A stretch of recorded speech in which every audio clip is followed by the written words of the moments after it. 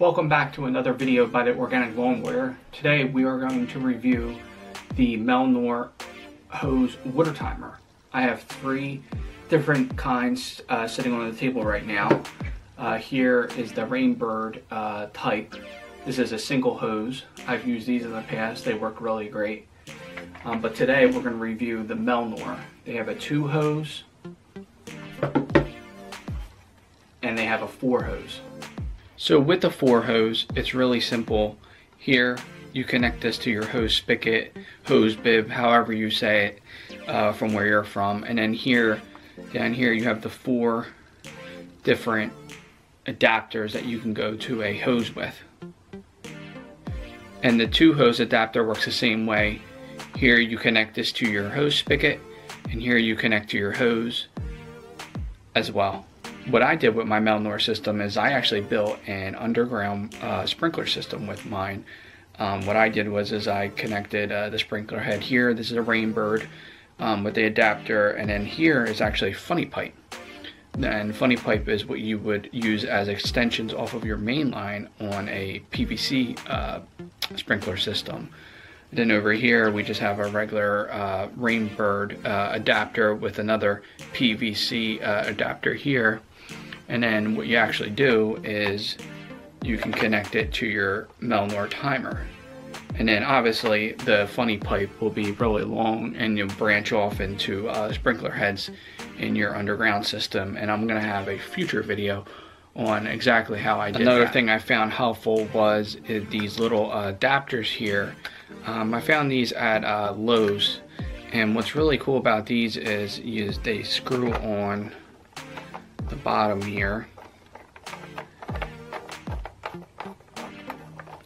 real nice and easy, real quick and easy. So if you want, you can have your hose here, or this end connected to your hose, and they do have little shut-off valves here as well on them.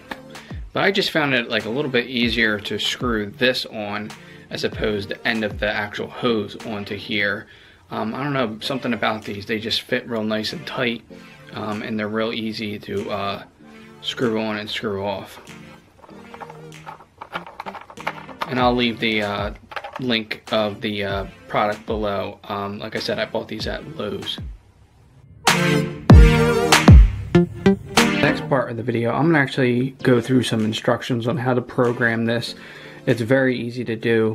And what I really like about this timer is there's 4 zones, meaning there's the 4 hose attachments that you have here, and on each of those zones you have 4 different times of the day that you can actually set it.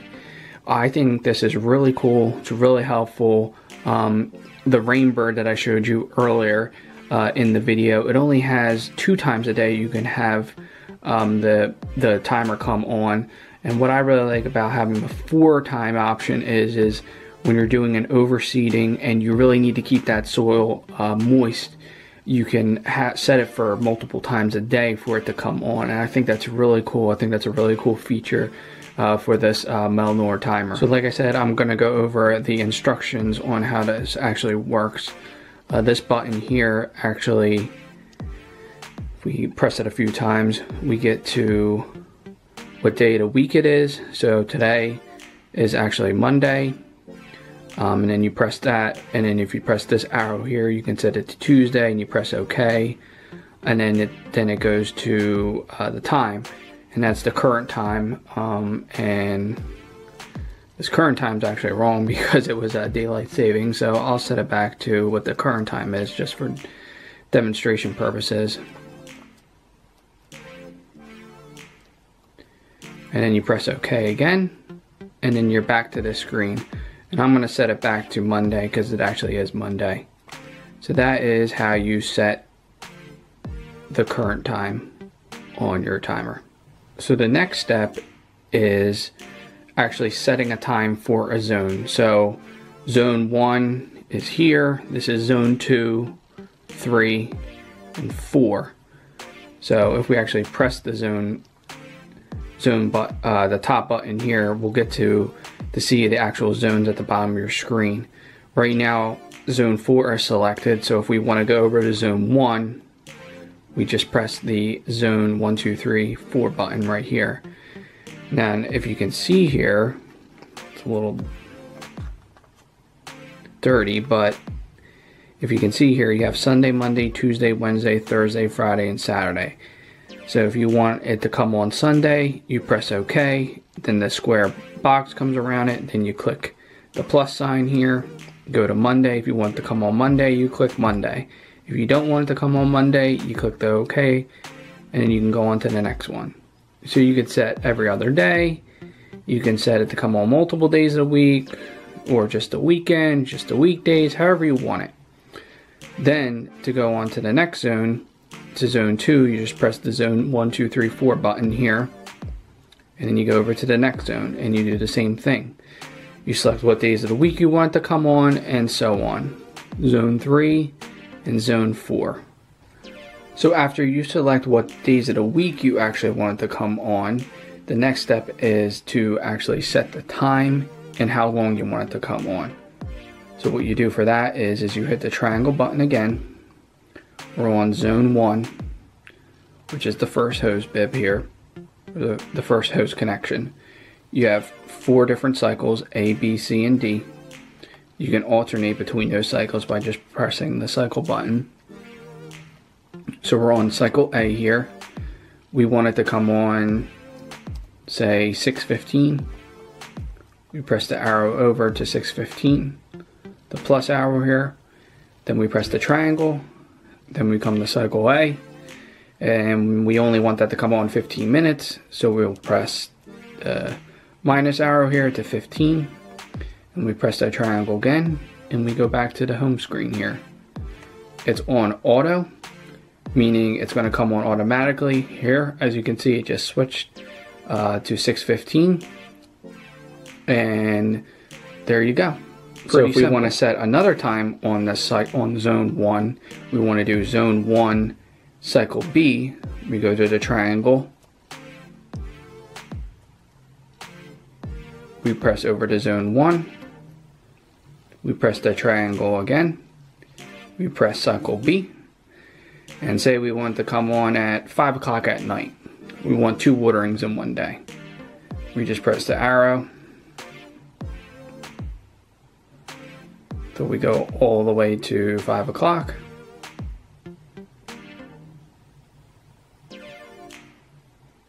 And like I said, this is very helpful when you do an overseeding and you have to water multiple times a day to keep that soil moist so that new grass seed that you put down doesn't dry out. So there we go. We got 5 o'clock, cycle B, zone 1. We press the triangle. This time we want it on for 25 minutes. And then we press the triangle again. And now it's all set. It's back on auto. And it's going to come on those 2 different times, 6:15 and 5 o'clock on zone 1. So if you want to set up another zone, it's pretty simple. All you're doing is just clicking through the zone 1, 2, 3. So we press the triangle again.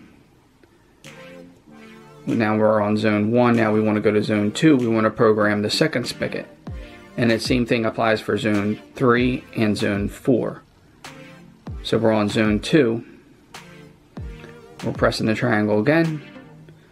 Now the start time here, obviously we want it to be different than what our first start time was on zone 1, because we don't want them to come on both at the same time.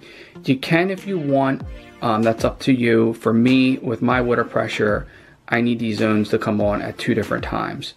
But what we'll do is I'll show you a spreadsheet that I put together to simplify this so you know what times to come on and what times for them to be turned off. So for instance, we know that we put it on at 6:15. So we're just going to do 8 o'clock for demonstration purposes. You press the triangle again. We want it on for, say, 20 minutes. Press the triangle again, and we're set. One more feature with this, it does come with a rain delay, which is very helpful. What you do is you hold in the plus button here, and then you can delay either how many hours or days you want. So if you want 1 hour, you would just hit OK, or if you want a couple, say a day, You just hold in the plus button or keep tapping it until you get to 24 hours, or on here it becomes 1 day. And then you just press the OK. And then if you have something set for either that day, it will delay a day off of that schedule. So another feature on the Melnor timer is the on-off manual mode. And it's really cool if you just wanted to come on, say for 20 minutes, you're in the yard and you see a couple dry spots, and you know that your timer is not going to come on until, say, tomorrow morning or a couple days from now, and you want to hit it with like a quick watering. You just press the on-off button here. You press what zone you want, either 1, 2, 3, or 4 here. So say we want zone 3 here. You press the on-off, you go over to zone 3, which will be this one here, the third one here. You press, say, 20 minutes. And you press OK. And you hear the click there. That means that the water is going to be coming through zone 3 here. It automatically will shut off after that 20 minutes, but if you do want it to shut off before that, you just press the off button here. And that's it. And my last tip here for this Melnor timer is if you see zone 1, 2, 3, and 4 at the bottom, all 4 of these are going to turn on at some point to what time you had on. So if you do not have a hose connected to either any of these 4, it's going to turn on. I had this problem myself. When I first hooked this up, one of the zones was on and there was nothing connected to it and the water was gushing out. So you want to make sure that there is nothing, you want something connected to it, or you want these to turn off. So if you don't want it to show up at the bottom here, what you have to do is go to your triangle, go back to that zone. You want to make sure that it's completely off and there's no time in there for any of the cycles for that specific zone. So we're going to scroll this all the way back until we see the double, it's not double, but the triple dashes here. We're just going to make sure that there's no other times on that zone programmed, and there's not. We're going to press the triangle again. They'll go back to the main screen with the auto here, and as you can see, the 3 is gone. So we know that there is nothing timed for that zone number 3 here, this hose connection here. This is a very important tip if you don't want anything to be flooded in your yard. And that's my review on the Melnor Water Timer. Here's the 2 hose again. We demonstrated today on the 4 hose, but it works exactly the same way on programming. Like I said earlier, I found these very helpful doing my overseeding this past fall.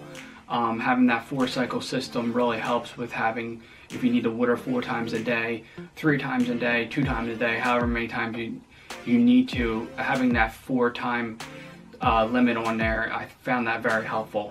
And if you like the shirt that I'm wearing, I'm a big Office fan, as you can tell. I actually made this shirt myself. I'm a big DIYer myself. I make a lot of wood signs, and I actually make a couple t-shirts as well.